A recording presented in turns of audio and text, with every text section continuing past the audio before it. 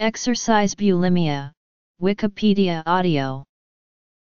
Exercise bulimia is a subset of the psychological disorder called bulimia, in which a person is compelled to exercise in an effort aimed at burning the calories of food, energy and fat reserves to an excessive level that negatively affects their health.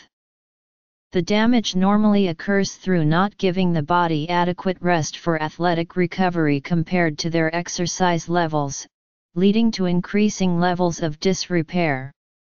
If the person eats a normally healthy and adequate diet but exercises in levels they know require higher levels of nutrition, this can also be seen as a form of anorexia. Exercise bulimia can sometimes go unnoticed because exercise is something that is seen as healthy, but just because a person looks healthy does not mean they are.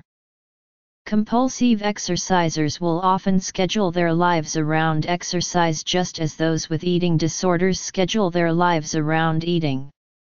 Other indications of compulsive exercise are: symptoms: missing work, school, and other important events in order to work out, working out with an injury or while sick, working out secretly or away from noticeable sight, becoming unusually depressed if unable to exercise, working out for hours at a time each day, not taking any rest or recovery days, defining self-worth in terms of performance, justifies excessive behavior by defining self as a special elite athlete, depression or agitation when unable to work out, amenorrhea, the stop of a woman's menstrual cycle, isolation from others while working out, lack of interest in friends and eating, lack of sleep.